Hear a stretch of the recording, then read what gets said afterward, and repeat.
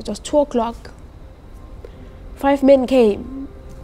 The first bullet hit him here, up next to his chest, and then the other bullet went through his heart. On that day, at the same time, I lost my uncle, I lost my friend, I lost my father. We lost. Gun violence has been a part of my life. One of my friends was shot in front of me. We live in a community that most people don't trust each other, and most people have this idea of, I can't talk because I don't know who's listening and I don't know how much trouble I could get into. La community KwaMashu, unespamu, awunaspamu, uyohlezi victim ye gun violence. I feel like a lot of people are going through poverty and use guns or crime, to be quite specific, as a way to get whatever they want or as a way of income. Okuyinkinga kakhulu emphakathini wami nge-gun violence ngoba abantu abaphatha ibhamu kakhulu, abantu abasha, abantu abacommit crime ngebhamu engekho emthethweni i-youth.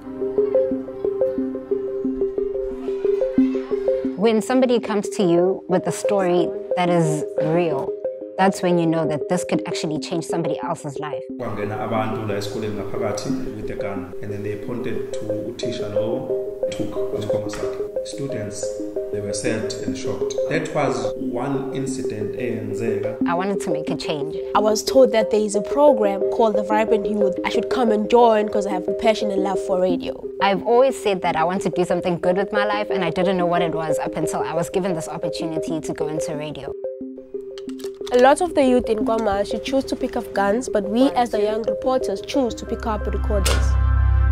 When I walk out having the recorder in my hand, all I think about is getting the story that's going to change the perspective of someone who hasn't been through that. The more real and authentic a story is towards gun violence, I think that could change a whole lot of lives. Talking about this topic and actually having the platform to speak about this problem, it was actually personal for me. But I've been in front of a gun and I've actually felt fear, and I was scared that I would lose my life because of someone else. So always, that's why if you find that one person who's going to speak to the 60,000 listeners who listen to Vibe FM, I know that I might make a change. I think radio reminds people that we are together. There's a sense of togetherness and we belong. Kulela KwaMashu isibhamu sigcine siyinto nje ekudlalwa ngayo. Bafila abantu phambi kwethu.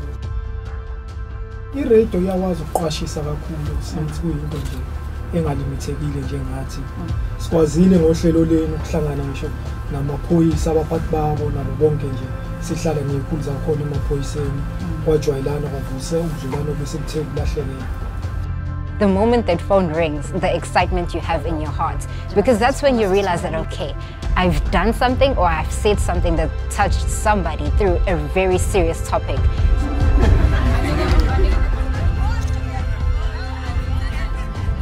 Me taking the initiative of being in a program like this that advocates that using guns, it's wrong, I'm proud of myself.